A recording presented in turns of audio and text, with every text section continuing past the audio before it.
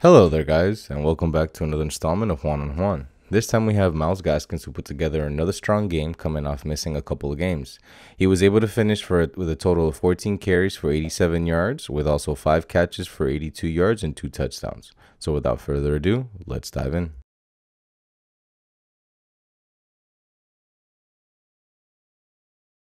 The first play we're going to be analyzing is going to come on first down and shows that early on, Myles was working with not just a different gear, but also with a new sense of decisiveness and aggressiveness.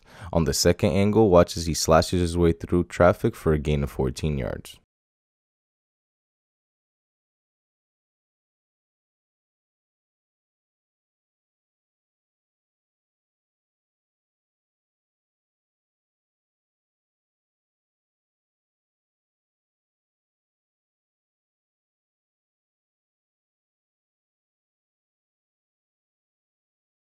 This is going to be the following play.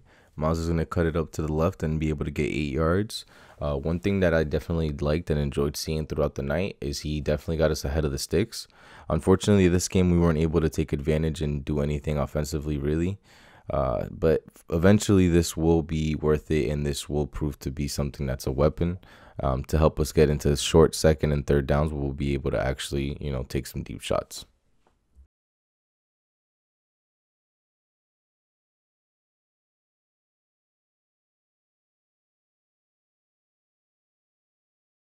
Here again, we see another gain of 8 yards, this time stretching it to the outside before cutting it up and making an ex-Miami Dolphin look kind of silly in space.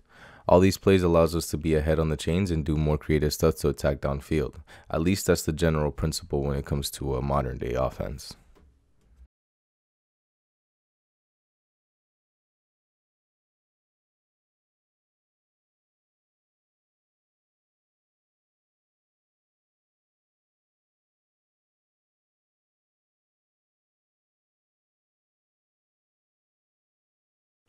On the 24-yard run, you're actually going to see that it's the exact same play as the 8-yard run previously.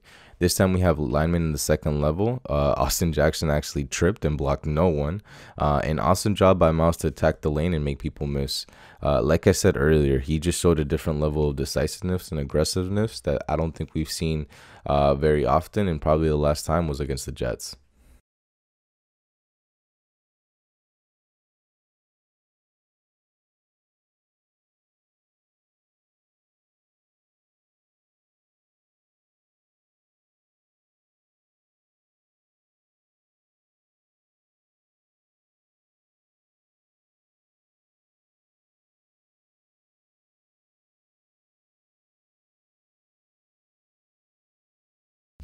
On the touchdown from Tua, we can see how much Myles Games has actually grown. Awesome job to make the defender in number 98 commit to rushing the blocker based off Myles appearing that he's staying in to block. As soon as 98 commits, you see Myles do an excellent job of slipping out for the screen where he makes a man miss and goes in for the touchdown.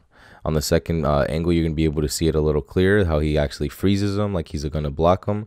And then as soon as 98, which I believe is Max Crosby, goes into actually rush the passer and rush Tua, that's when you see Myles go ahead and just slip under. Beautiful.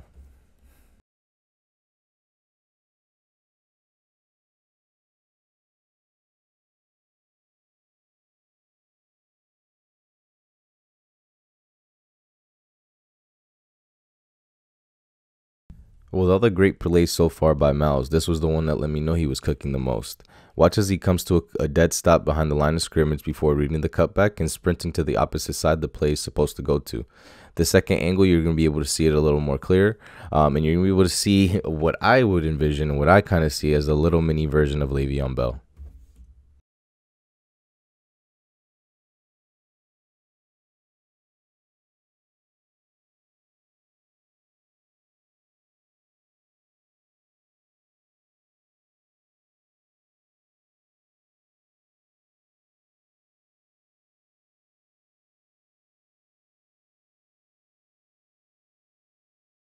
This final play here is the 59-yard touchdown, which is easily the longest play of the year for the Dolphins. A great job of Myles to catch a small completion and turn it upfield to make a special play. Love that he again breaks a tackle, and a huge shout out to Matt Collins, who was able to block 2 people and really spring it loose. Overall, I spoke pregame about the Dolphins wanting to run the Patriots style of backfield, where whoever has the hot hand will ultimately get the bulk of the carries. Let's see who steps up next week against the Buffalo Bills in a game that if we win, we are in the playoffs. Till next time, guys, fins up.